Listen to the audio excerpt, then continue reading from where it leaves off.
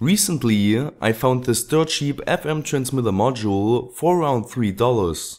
By connecting 5 volts to the power inputs and selecting the MP3 port, I can hook up my frequency generator to send out my favorite song called 1 kHz sine wave.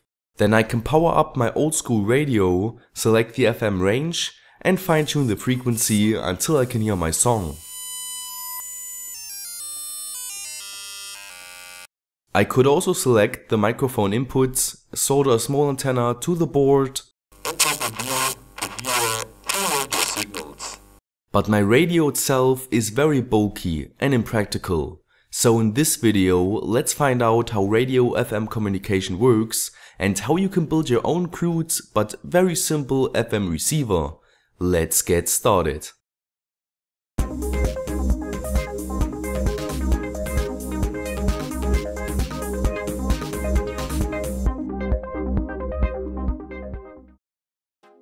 First off, we need to take a closer look at the FM transmitter circuit.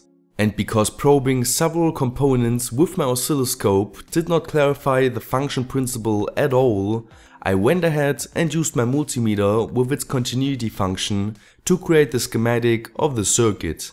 At the start, we have our audio source, which get AC coupled to our first amplifier stage.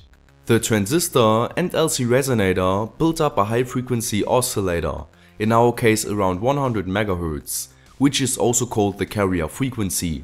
But this oscillation alone does not contain any information from our audio signal we want to transmit. Or does it? By applying an alternating voltage onto the base of the transistor, like our audio signal, the base collector capacitance changes, which in consequence changes the resonance frequency. And thus our oscillating signal now changes its frequency a bit proportional to the amplitude of the music. This is called FM, or frequency modulation, just what we wanted. In comparison to that, in the earlier days people used AM, or amplitude modulation, to listen to their music. It's a similar principle, we just changed the amplitude instead of the frequency of the carrier wave in proportion to the amplitude of the audio signal. Only problem is that the audio quality is not that great to listen to.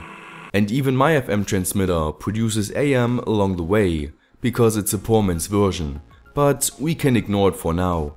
At the end of the circuit we got another amplifier stage to stabilize the signal, which is then sent out through an antenna.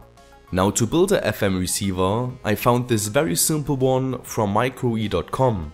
The working principle is similar, only in reverse, and by changing the input power resistor to a 25 kΩ potentiometer with a fixed 5 kΩ resistor and adding a LM386 audio amp with complementary parts, I wanted to give the circuit a try. The necessary components are easy to find and also quite cheap, which is always nice. But you need to make the coil yourself. I use 0.65mm enamel copper wire and a 4mm drill for this.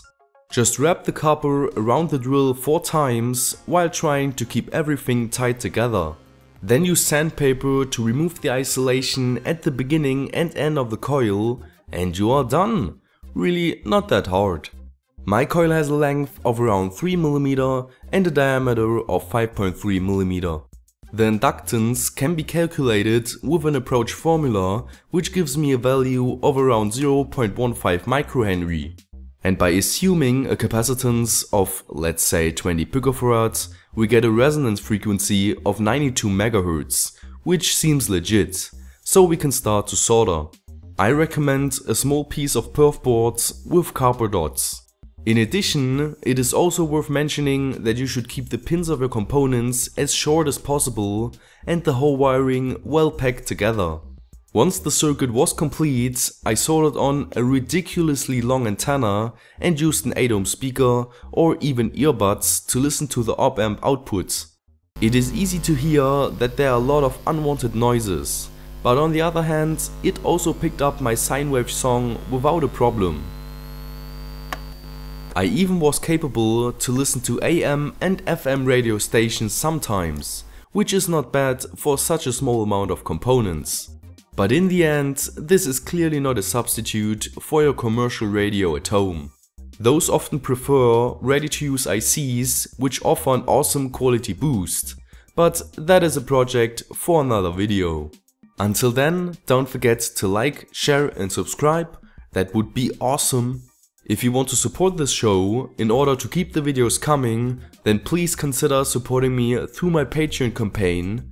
Stay creative, and now we'll see you next time.